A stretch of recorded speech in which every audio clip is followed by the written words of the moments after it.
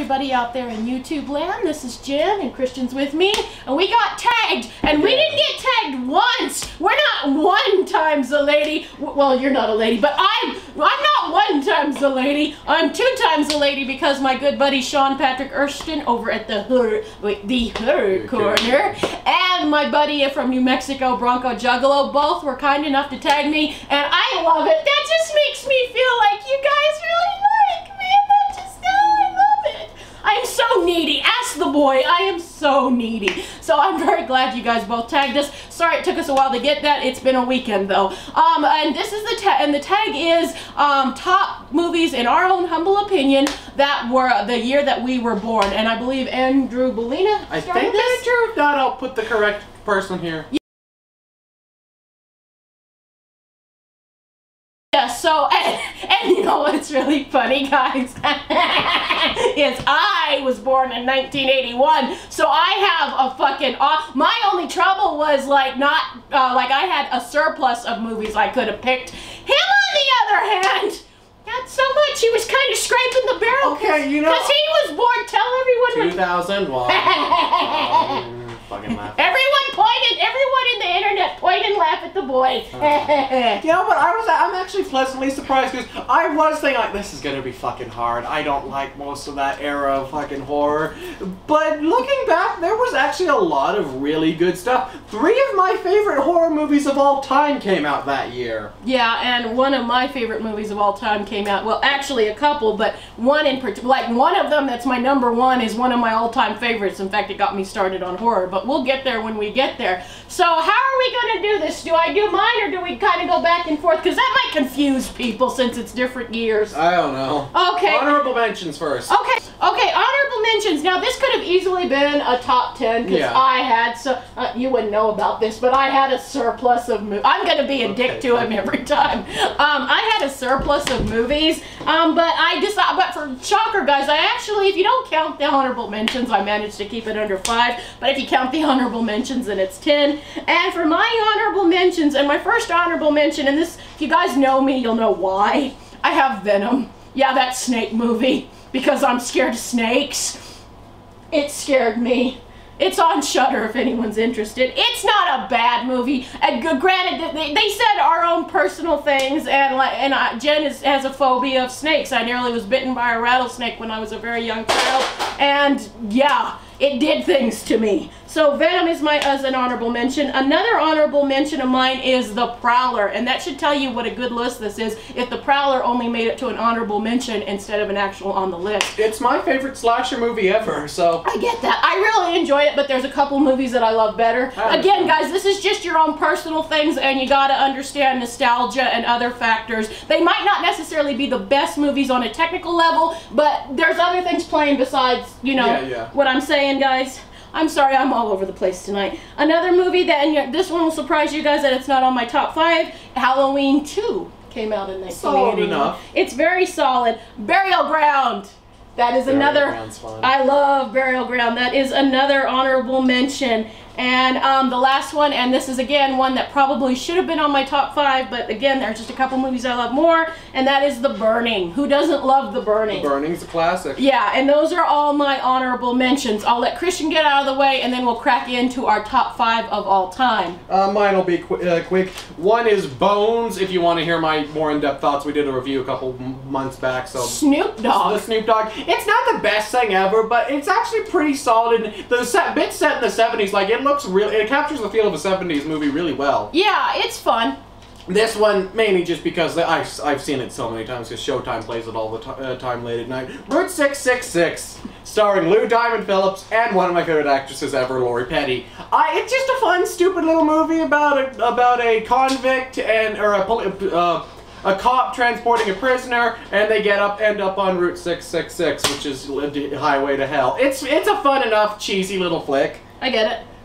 Dagon, okay. Another one is Dagon, which does not have any fucking thing to do with the Lovecraft story. It's another one of Stuart Gordon's Lovecraft adaptations, and much like most of his with Reanimator and From Beyond and Castle Freak, it doesn't have much to do with Dagon. Actually, reimagining. Well, Dagon's weird because it's more of an adaptation of Shadow over Innsmouth than Dagon. I get that. But no, it's just a fun, weird little movie where a guy finds out that he's a fish man, and also he might be fucking his fish sister.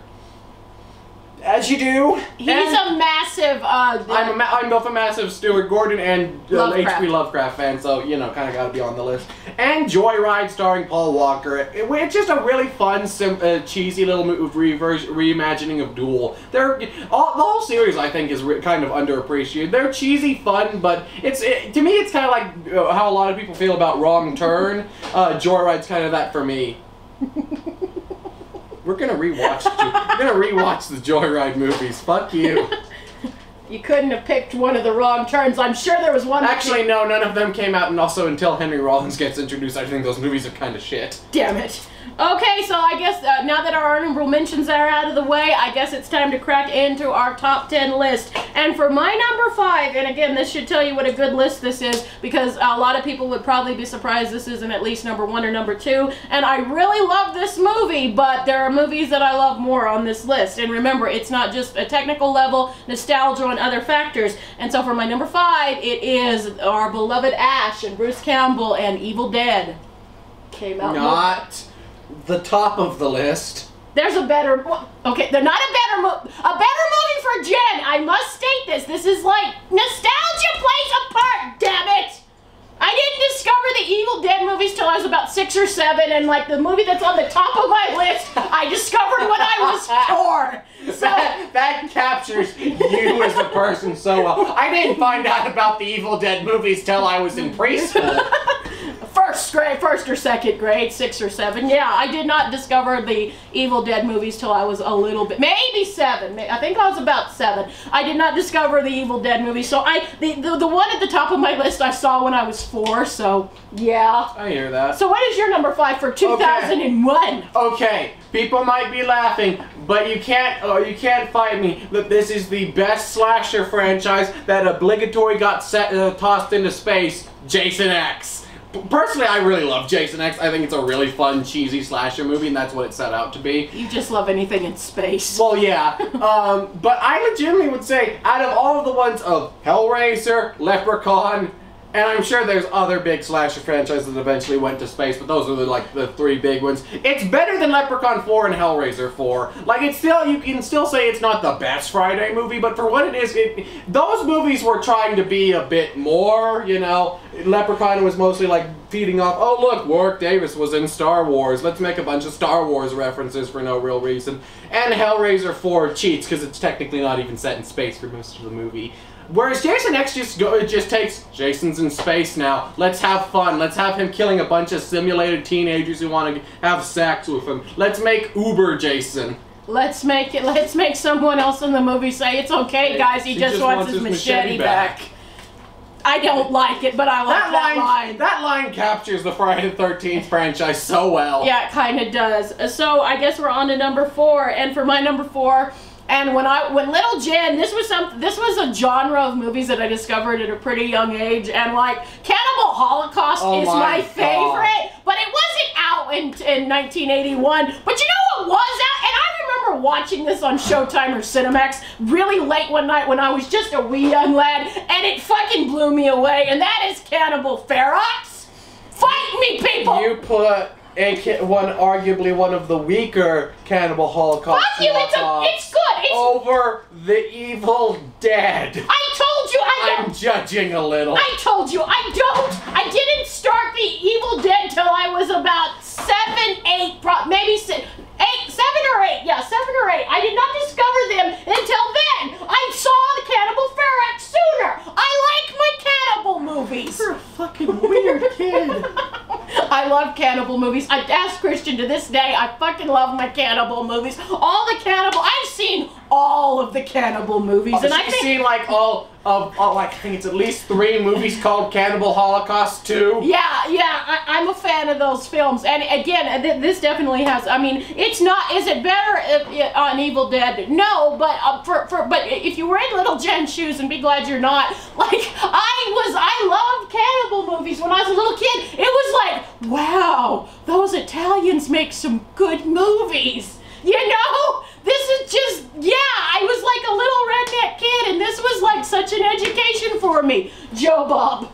Joe Bob. So yeah, so what about you? Alright, one that I don't hear hardly anyone talk about, which is weird considering how much this director is kind of getting a lot of notice as of recently. Larry Fessenden's first time doing a movie about a Wendigo, just called Wendigo. It's not bad. It's a really fun little flick. It's more of a psychological thriller than like a creature feature that you would expect it to be. But you're working in 2001, you had to take what you could Yeah, get. and it was like, Habit was his first, but it was one of his earlier movies. It was. Before he got like recognized. I think this might have been the first movie where he started using the glass eye picks thing, so. Yeah, no, it's just a fun, simple little movie about a family who go out into out into a cabin for the winter. There are some hunters around. There might be a Wendigo, might not, might be some ghost Indians. Maybe you're gonna have to watch the movie to find out. But it's just a really solid little flick, and I'm a massive Larry Fessenden fan. He's probably one of my favorite, both directors, and Glass Eye Pix is one of my favorite movie studios nowadays. Yeah, he's just awesome. We're both big fans. If you ever seen any of our videos, we love you. Yeah, no, I love that dude's stuff. Yeah, we do. Okay, I don't want you to say a fucking word for my next pick. Shut up, because you hate this movie and you're wrong. Oh, God. You're wrong. You're wrong. Okay, so this is a Tobe Hooper. This is probably his most underrated film. Some people... Eaten Alive? Shut up. This Life Force. So anyway... Invaders from Mars. Just shut up and sit there. So, like... He's wrong. He's so wrong. For some reason, some people don't give this movie appreciation like they should. I love this movie, and it is the immortal Funhouse. Fight me, people. It's a fun movie. The kid is a little annoying, I'll acknowledge, but I still love that damn movie, and I don't know why people don't automatically go Funhouse as much as Texas Chainsaw Massacre. I said it. I like it just as much. Almost like one of those is a genre-defining movie and the other's Funhouse. Shut up! There are other fans out there of Funhouse, damn it! I know there's fans! I'm ashamed of him, he doesn't know. Funhouse sucks. I'm sorry, I'm gonna say Funhouse is Tobe Hooper's worst movie. You're off the channel. Okay, Mr. Big Shot, what about you? Alright, now we get into 3 of my favorite horror movies of all time. First up, Ichi the Killer. Good movie. It's a great movie. It would be my favorite Miike movie if it were not for Audition. Ichi's in some ways I would say it's even more than Audition. It captures everything that is Takeshi Miike's movies. It's goddamn crazy and weird at moments while still being brutal and gory and brilliant and very brilliantly shot and edited and everything else, while also being a very interesting character study while also not making a lot of sense at some points. Yeah, Miike is just a director. Even people who are experienced with Miike, sometimes even we're like, what are you doing, dude? What the fuck are you doing? Yeah, and we didn't know until we saw Mr. Meathook's video, there is a prequel out. That's just Ichi 1. Ichi 1, which you need to check out. Yeah. We're going to be on the hunt for that. I don't think Miike directs this one, but we're still very interested. Yeah, no, Ichi is a really great movie. It is a good movie. In many ways, I'd say it's more of a brutal movie than Audition. And which one do you like the better?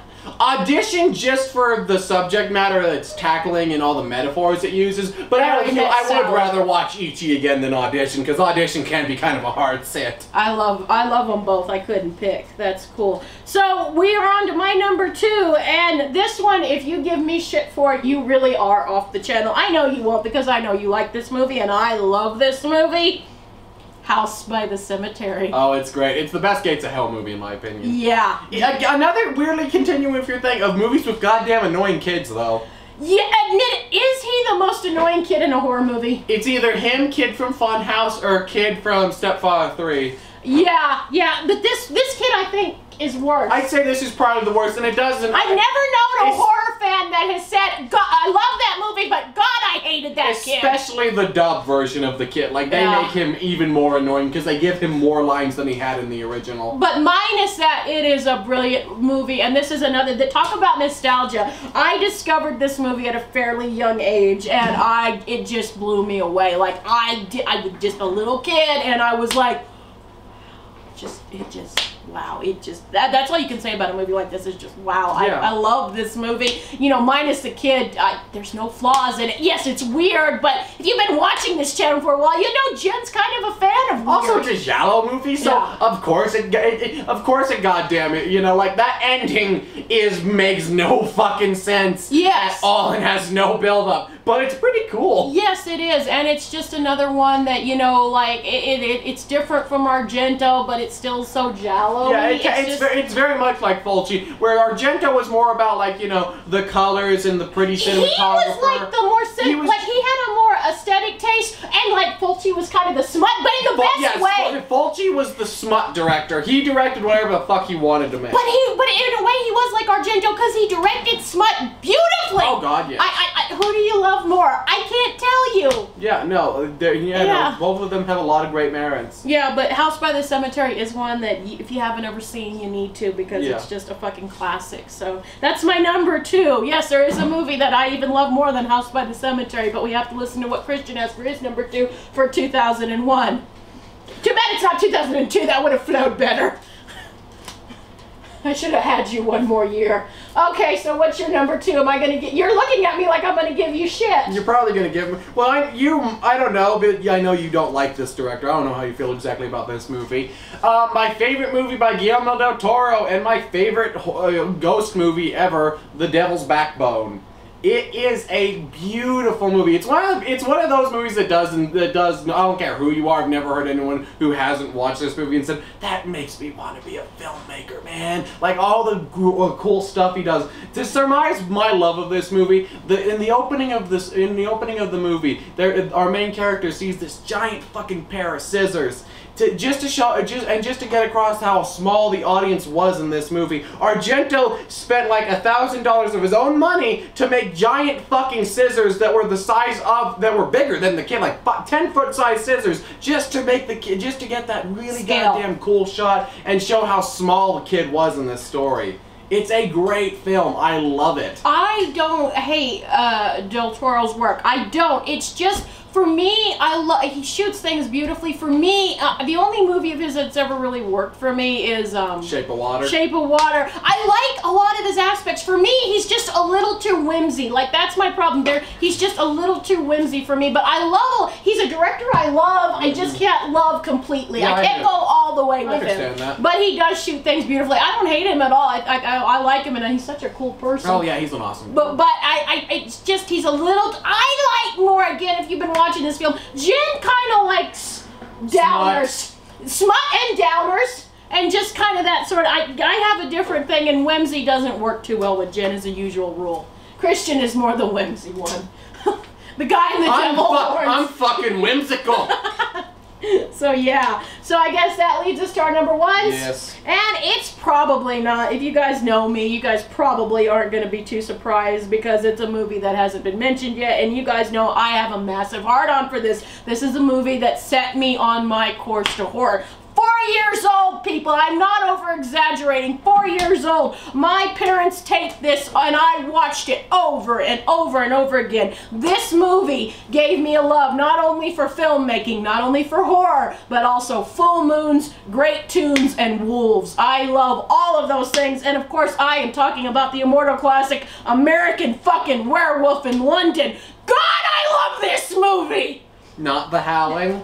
I like The Howling a lot, I do, but I love American Werewolf in London. I would agree with you on every aspect that American is better than The Howling, except I way prefer The Howling's werewolf design than the American Werewolf one. I was never too into the werebear design that the American Werewolf had. I would way prefer like the very bipedal, creepier designs that Howling had. But otherwise, I will agree with you that American Werewolf is the better movie. I love Howling too, but I just like America. This is what I love Howling too. Scarebra's werewolf bitch as well.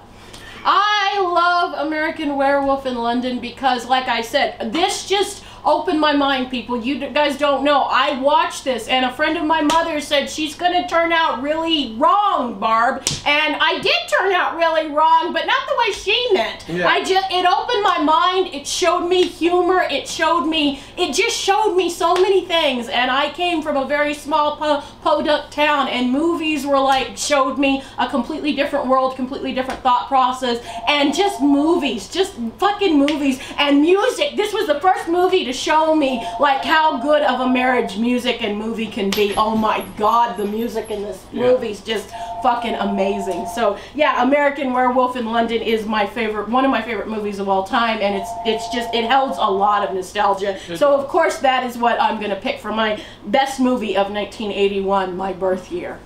What about you? Okay, this one I could understand. I've heard many people say that it's technically not a horror movie, it's more of a drama or a thriller. But to me it is a horror movie because it captures one of arguably the most horrifying aspect of life. The fucking creepy and horrible shit that humanity can do.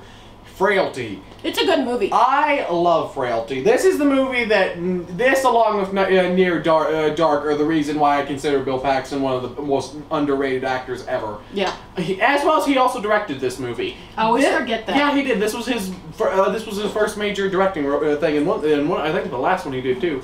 Wasn't there a lot of issues on set? Yes, there was a lot of issues on set, but he worked through fairly well. He wasn't the most graceful of first-time directors, but he got through and made one of the best movies of the best movie of 2001, I would say. And wasn't it, I don't mean to interrupt you, but wasn't it one of those movies that, like, now time's really digging, but at the time it was financially it bombed. I believe critically a lot of people didn't like it. I think it was very mixed. Yeah, it was very mixed. A lot of people didn't know how to feel about it, and audience-wise, very few people liked it, and it didn't help that it was being boycotted by the church. Yeah.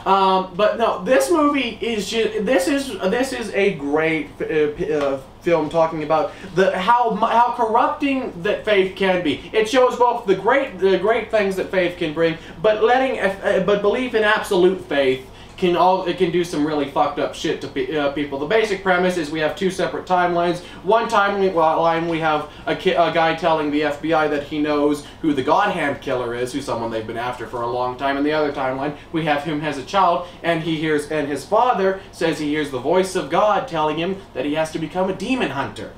And you can kind of figure out where things go from there. It's a great film. It is in my opinion one of the most underrated movies of all time. Like it deserves way more credit, not just as a horror film, but as just a film. It does a lot of incredible stuff. Yeah. Especially for how low budget Paxton had to work with. Yeah, it doesn't look like a low budget. Yeah, movie. and Paxton gives a chilling fucking performance as the father. McConaughey's really good in it. Yeah. It's for the first movie I immediately think of when people make fun of McConaughey as being kind of hammy, and then he did this role. It's like, oh my God. Yeah. It kind of cleared his sins for the Texas Chainsaw. Kind of, yeah. But no, it's a really, really great movie. One of my favorite movies of all time, and in my opinion, the best movie of 2001. I get that. It is a good movie. None of your others were that great. Okay. Except for Ichi. Okay, fuck you. I'm just giving my boy hell. You put Funhouse on your list. I'm not ashamed of Funhouse. I'm not ashamed of Funhouse. Fuck you and your Funhouse hating ways. Fuck you and your Funhouse hating ways. Time's gonna judge that I was correct and you were wrong. 'Cause you're lame. Only lame people hate Funhouse. Toby Hooper, if he was alive, would slap you. No, I'm pretty sure he asked me money for booze. Anyway, but that is our thing, and I'm sure everyone else probably managed to do this in what, 10 minutes? Brad's was 5, and he did 10 movies. Yeah, and I'm so glad that Sean and Brad both tagged us. That is so awesome that you guys think of us. We really love being tagged. Yeah, we really enjoyed this. I guess this is time where we tag some people. I suppose so. Probably everybody we know's been tagged, but I'm going to tag a couple people just in case you haven't been tagged. I'm going to tag Adam Beaumont. I am going to tag my sister from another Mr. Jenna over at the Horror, and I'm going to tag Casher1. Okay. And I'm gonna tag our good buddy Monty G, the horror miser, because I don't think he's been tagged. I don't believe he's been tagged. So yeah, and anyone else who wants to play, feel free to use our names. Where I can't think of anyone else because I think pretty much everyone we know has been tagged. So there you go. Enjoy. Love to hear everybody's answers. And sorry it's so long, but you people know by now. They know. Yeah. When they tag us, oh, it's gonna be a 30-minute video. We can't just say this movie. We have to go in depth, and then we have the 5 minutes of us arguing until each other go fuck ourselves. Basically, because that's how we roll. Yeah. Okay, guys. So I think that's all we want to say about our favorite horror movies from the year we were born. 1981, so much better. Great year, Sparky! Had a great year! 2001 rocks! Well, I thought it went in thinking, oh, this is going to be awful. I didn't. You did good. Yeah, I actually would say those are probably most of the best stuff. You also, very few. It wasn't the best year, but you work with what you have. It's better than the 90s. Not everyone has good years like me and Brad. That 1981, yeah. Yeah. And with that, I'm gonna go hit the boy now. So I'm gonna yeah. Stop it! Ah! It's always the fucking tags. Anyway. Dog. Yeah. I'm gonna kill the boy. Yeah. The next video, I'm looking for a new editor and a new partner because I'm gonna go kill the boy. Yeah. And with all that out of the way, I'll say what I always say. If you do happen to like the contents of this channel, I don't know why, and you haven't hit that subscriber button, please hit that subscriber button because we appreciate every subscriber we get. And with that, we wish you a good day, a good evening, and 1981, yeah! Yeah. Yeah! Yeah. Yeah! Bye, guys. Yeah!